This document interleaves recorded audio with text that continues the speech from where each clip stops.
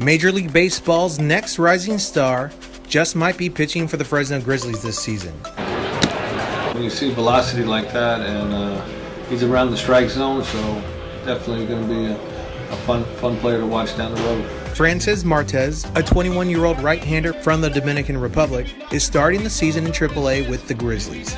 He's considered the top prospect in the Houston Astros organization and the 19th best prospect overall throughout baseball.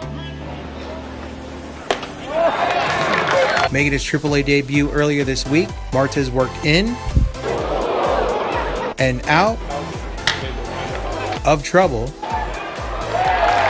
while managing to throw 5 scoreless innings. His final line, 5 hits, 3 walks, but no runs, and 3 strikeouts.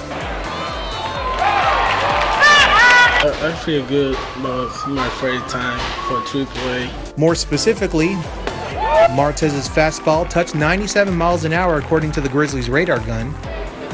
His curveball had good action. He did miss his spot sometimes with his fastball and off-speed pitches, but he also hit them